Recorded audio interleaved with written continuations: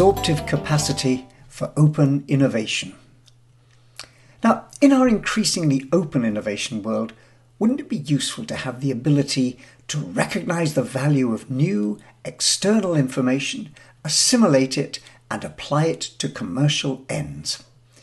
Now, if all the smart guys don't work for you, then it's going to be important to have the skills and processes to make sure that what they know somehow finds its way into our organization, and that we make effective use of it. It's really a case of building some capabilities in this area. And the good news is that we've known about this problem for a long time.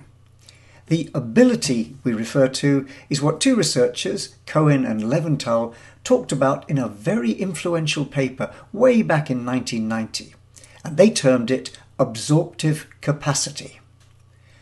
So, having given it a neat label, you might expect that the next stage in the process would be for the researchers and practitioners to put some flesh on the bones and identify just what organizations need to do to build absorptive capacity.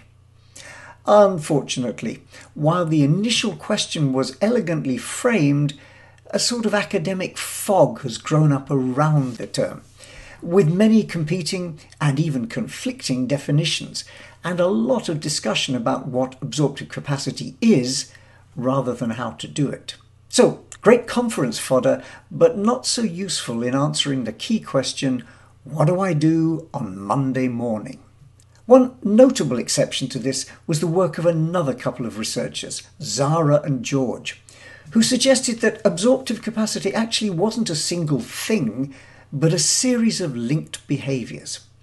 Whilst there might be great potential in new knowledge out there, realising it would depend on pulling off four key tricks: identifying what's out there and relevant to us, acquiring it, assimilating it, making sense of it in our context, and finally deploying it in ways which add value. So we're still left with the challenge of how to make this happen. The good news now is that there are several excellent tools to help us in the process. For example, identifying what's available becomes much easier when we've got the powerful tools of web-based search, innovative markets like innocentive.com, the possibility of employing specialist brokers to search around our periphery, using crowdsourcing, and so on.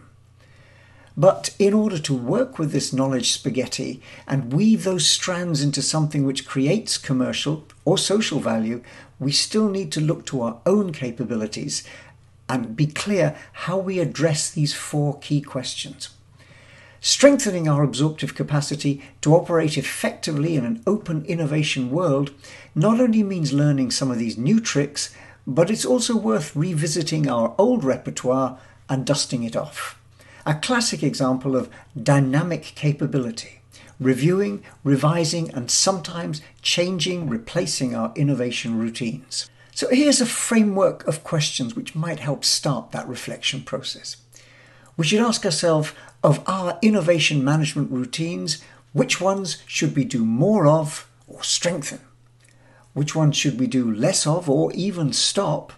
And which new ones do we need to learn and add? And we want to apply these questions to think about the key tasks in absorptive capacity. So let's answer the question of innovation management routines around identifying useful external knowledge. Those routines around acquiring external knowledge. Those routines around assimilating it, connecting it with what we know and do. And those routines around helping us deploy it into products, processes, and services.